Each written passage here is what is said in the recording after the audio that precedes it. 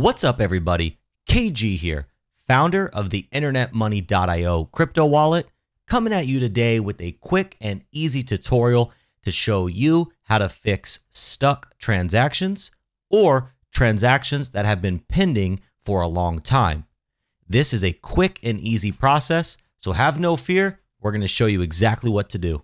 Got my own keys and my own coins. Gotta protect this money. Took too long for me to get it. Can't let them take this from me. Here we are on the pending transaction screen. This is the screen that you're going to see if you have a stuck or pending transaction.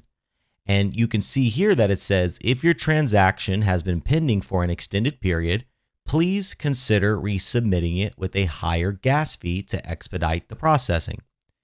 So all you have to do in order to accomplish this is go back and do the exact same transaction you were trying to do it again, but this time turn up the gas fee and the priority fee. And I'm going to show you exactly how to do that. In this trade, I was attempting to swap $5 of PLS into time. So I'm going to go back to my wallet.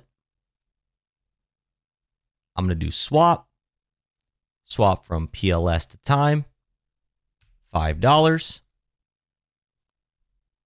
Click on the recommended option. And this is the important screen here. When you get to the transaction details screen, in the section that says estimated gas fee, click on this down arrow here. Click on advanced options, and you're going to want to turn up all of these settings here. So a good rule of thumb is you can double them. So 8 to 16, I'm going to turn this to a 4, and I'm going to turn this to a 3. So now I have just increased all of the gas fees, and you can see what that does to your estimated gas fee minimum and the max fee you're allowing it to spend. So I'm going to click Save, click to swap tokens, click OK. Now, if I go back to my transactions, I can click here. And you can see after going back and refreshing, the transaction has confirmed. But if I go back to the original transaction, you can see that it's still pending because in this transaction, I used much lower gas fees and priority fees.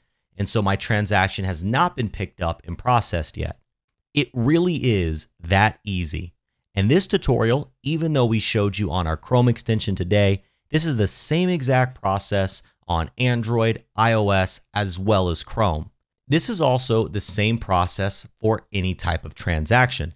In our example, we showed you using a swap within the wallet.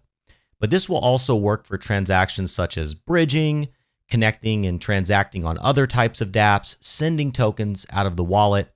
This is not a common occurrence that happens in the Internet Money wallet, but now if it happens to you, you know exactly how to get unstuck and keep transacting.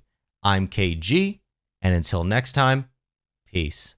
Got my own keys and my own coins. Gotta protect this money. Took too long for me to get it. Can't let them take this from me.